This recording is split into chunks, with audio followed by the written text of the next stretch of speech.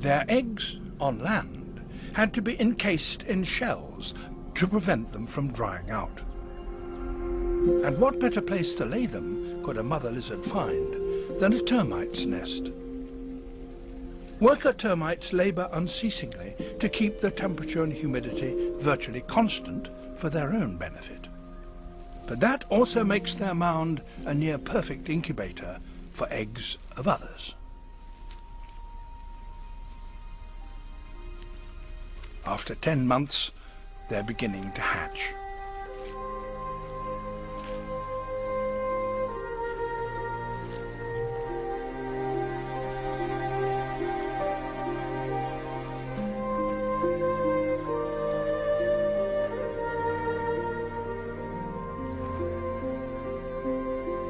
These are baby lace monitors.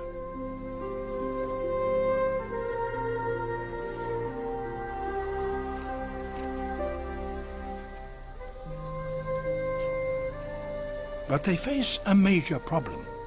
A termite nest's walls can be a foot thick and extremely hard, too hard for the young monitors to break through. They are imprisoned with no food.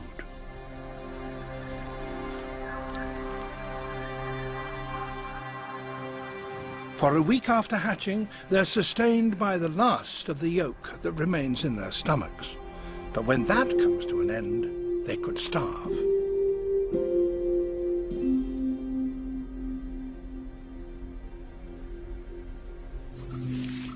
An adult lace monitor is nearby.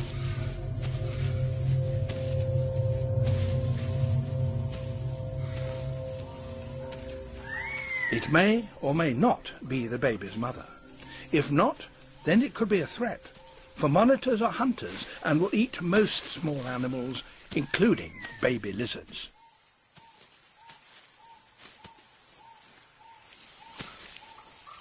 She's nearing the termite nest within which the young are trapped.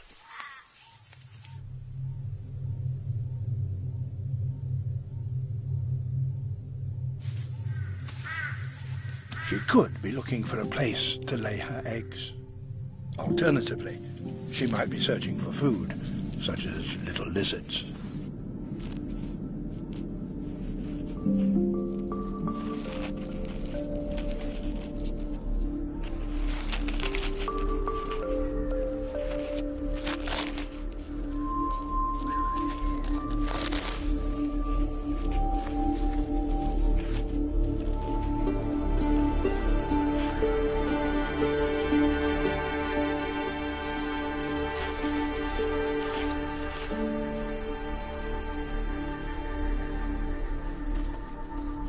The babies are released unharmed. Perhaps she is indeed the baby's mother, and not only remembered exactly where she laid her eggs a year ago, but knew that her babies would need her help to escape from the incubator.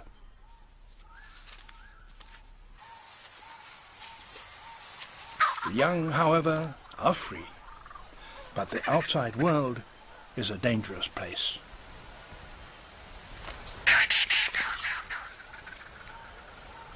They head for safety, up into the trees.